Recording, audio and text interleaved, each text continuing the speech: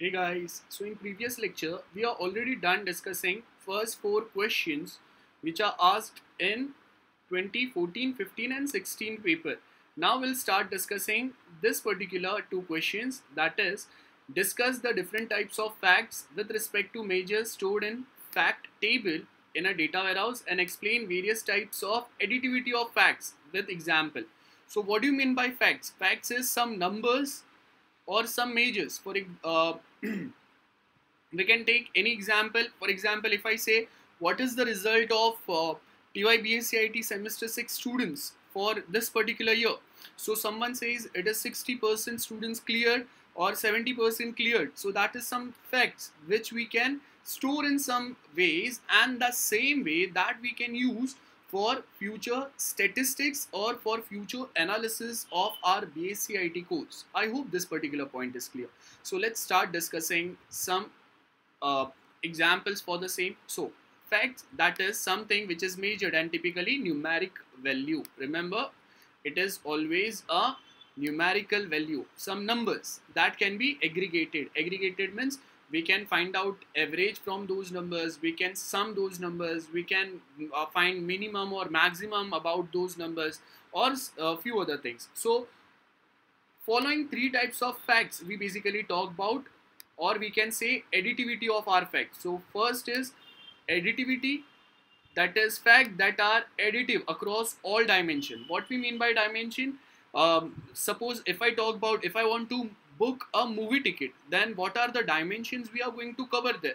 First that is movie name, second movie timing, date, then which show, or we can say which place, and which are the seats we required. So here we are talking about multiple dimensions, and if we add all this dimension, then only it is possible to book a movie ticket. So all these dimensions basically plays a big role while booking a ticket, and hence these dimensions are additive in nature. That means we can add these dimensions, make a addition of this dimension, and as a result we can book a ticket, train ticket, bus ticket, flight we can book, or some other types of the same things. So additivity, dimensions, as we already know, dimensions we have time dimension, product, sales dimension we can talk about. So those all are dimensions.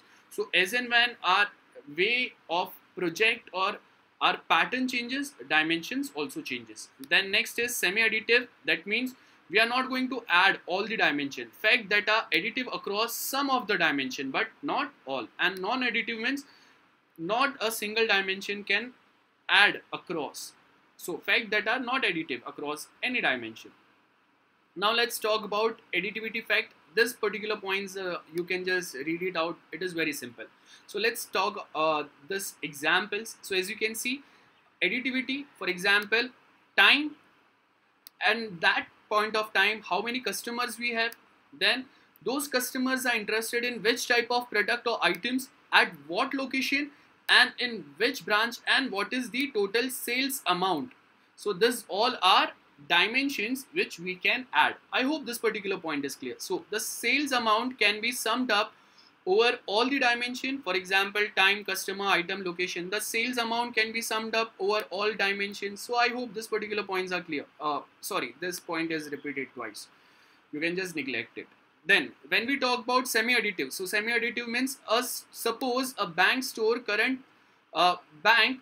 current balance by accounts by end of each day. So here what information we require? Date, account, and what is the current balance. So here we are not adding all the information with respect to that account holder. Only few dimensions we are going to add here, and hence it is called as semi-additive. Now next is non-additive. So if we talk about non-additive means a time, customer, item, location, branch, and price. So the price cannot be summed up across any dimension. So I cannot decide, whenever we talk about standard product, their price is basically based on their MRP.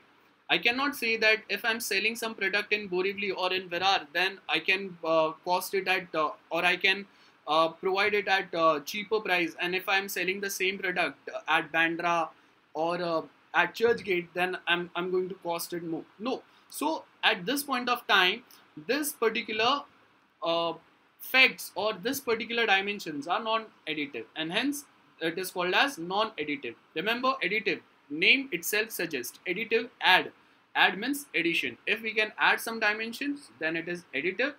If we cannot add all the dimensions, only few dimensions, then it is called as semi-additive. And if we cannot add any dimension, then it is non-additive. I hope this particular point is clear, and this is the answer for this two questions which is asked in two different years. One is 2016 and 14-15. So this particular question becomes also most important. Why? Because in all these 3 years it is repeated. Let's discuss next question now. So here, as you can see, next question, that is star schema. Remember, in university you will always find one or the other question or star schema or snowflake schema or any different types of schemas. So what is schema? Before that, we should have basic understanding about database. So what is database? Collection of tables.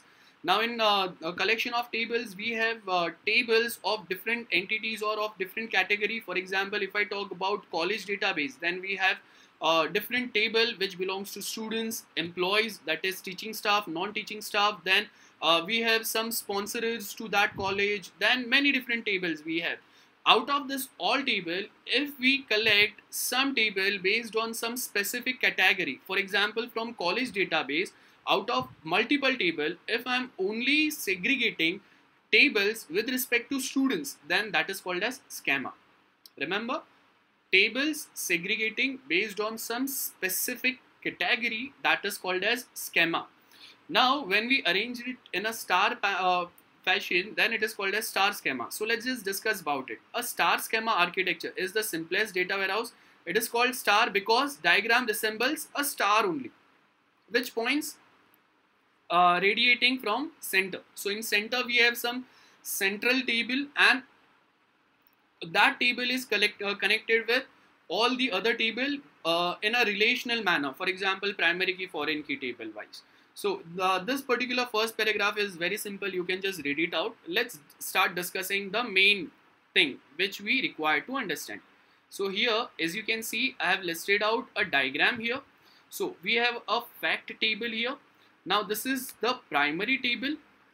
Now this primary table is basically linked with many different dimensions. As you can see, we have 5 dimensions which are linked to it. This dimension, here we have primary key which is linked it here. So it is basically relational DBMS, which we already which we have already studied in previous years.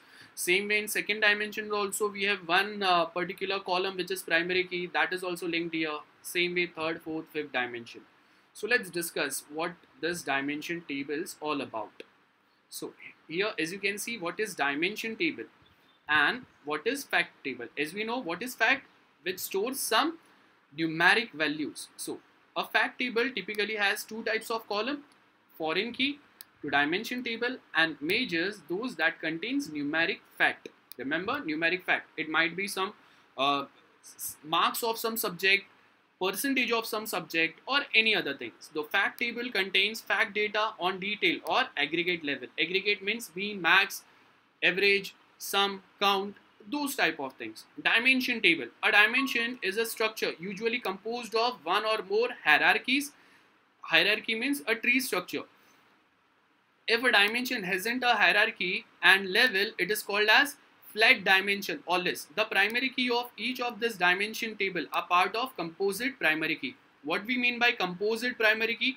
If we have 2 primary key in one table, then that is called as composite primary key. Remember, a dimension attribute helps to describe dimension value. They are normally descriptive textual value. That means it is always going to be some string or some statements with respect to some category.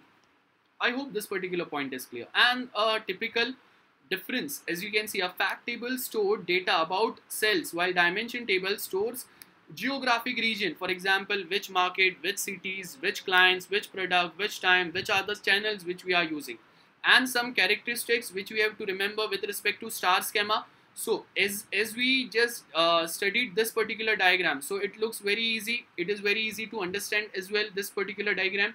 So it is very simple. That is what we are going to write it here. So simple structure, easy to understand, great query effective, small number of tables to join, relatively long time of loading data into dimension table. Denormalization means we are normalization means dividing one table into different subtables, and denormalization means uh, basically we are going to collect or combining two or more table into one table. Redundancy, data cause that size of table could be large. Redundancy means duplication of a data. The most commonly used in the data warehouse implementation is widely supported by large number of business intelligence tools. So this particular part, star schema, is used by many different businesses as well. So I hope this particular point is clear. Now let's start discussing next part. This is one of a quite tricky question. Many students confused during this particular time last year.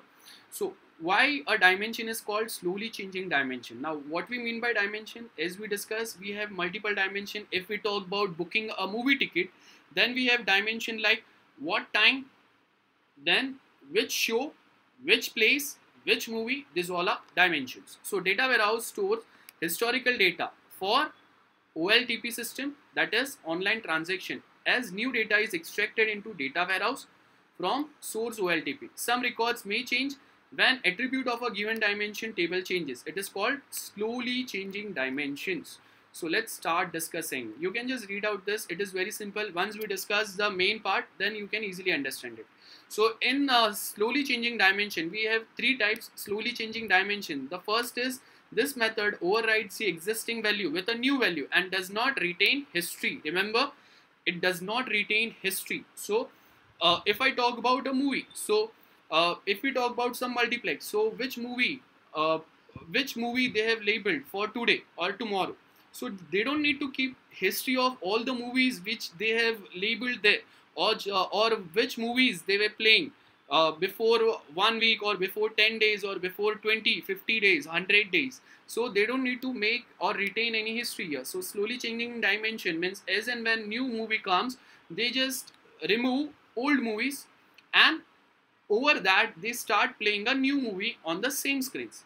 Then slowly changing dimension type 2. This method adds a new row for a new value, maintain the existing row of historical and reporting purpose. So this second type maintains history, and third type is this method creates new current value column in existing record but retains original column. So it basically creates new column.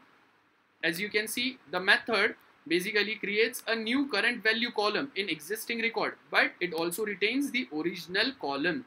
So first type, it does not retains history, it overrides new data on existing data. Second, it retains history or it maintains history. And third, it basically creates a new column for a current value, and as well as it also maintains the original data. Now we'll just discuss about this third type, and then we'll discuss second and first and second types too. As we know that in type 3, it is slowly changing when column in existing record but retains the original column. So let's take example. In slowly, it is useful for sales force realignment when name of a sales region has changed, but there is a need to state today's sales in terms of past region names for comparison. So for example, we have Mumbai, current city's name. Before it was Bombay. So if we want to handle some records, then we should have that particular part as well. So we are going to maintain Bombay and some records with respect to Bombay as well as Mumbai as well. So as we know, our stock exchange name is still Bombay Stock Exchange. So if some things are happening there, then we should have that name also labeled with it. A new field, that sales dimension table named current region, is added. The old name can be renamed to previous region and no changes are made to sales dimension. I hope this particular point is clear.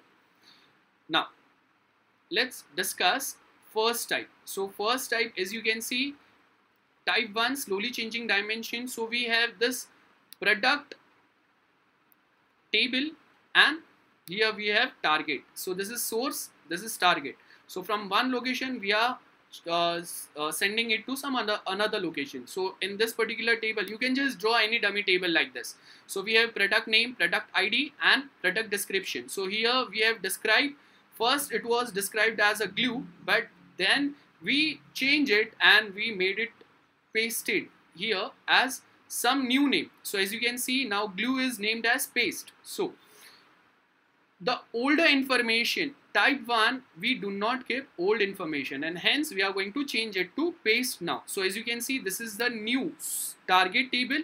Now here you do not find glue name anywhere in this particular column, in this particular row.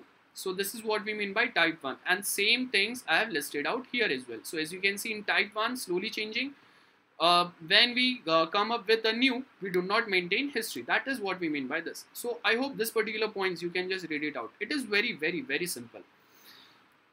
I have listed out example also. A company that manufacture cardboard boxes might have a product dimension table that tracks the product ID, product name, product description. Similar column would be present in warehouse product dimension with addition of a surrogate. Surrogate ID means primary key to track each unique record.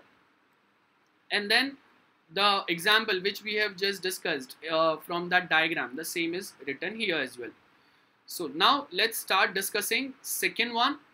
So here is our second type. As you can see in second type, what is second type? Slowly changing dimension. In second type, we keep new record as well as history. We maintain history as well. So as you can see, we have one source table and then we have one target table. Both table names are product only. So here we have changed something from a glue to a paste, and same we have mentioned here as well. So as you can see, on which day we have made a changes here, that is also we have mentioned. So let's just discuss about it. Remember the only difference between type 1 and type 2. Type 1 does not maintain history or retain history. Type 2 retains history. We can give same example, that's it. So type 2 is most common type of slowly changing dimension because it enables you to track historical significant attributes. The old records point to all historical prior to latest changes, and the new record maintains the most current information. So the most important point which we need to write here, each changing to a dimension generates a new dimension record, and each record partition history. This is done by combination of two things. One is effective dating both new and old record. The old record is assigned a non-active effective date and the new record is assigned a active effective date. That what we just checked in that particular diagram. You can just look at that diagram again. You will get it a better understanding. And assigning a new record, a new surrogate key or a unique key. And that's what the same thing we have written in an example manner here as well. So it is very simple. I'm not wasting again much time on discussing the same thing here. As I said, you can find download link in a video description section. So you can just directly download this particular document which you can just directly read for your exams. I hope the points which we discussed till now are clear to you. As I said, if you have any query, ping me here, and for more video lectures you can just follow me on this particular channel. So in next lecture we'll start discussing with this particular part, that is virtual data warehouse and central data warehouse. Thank you.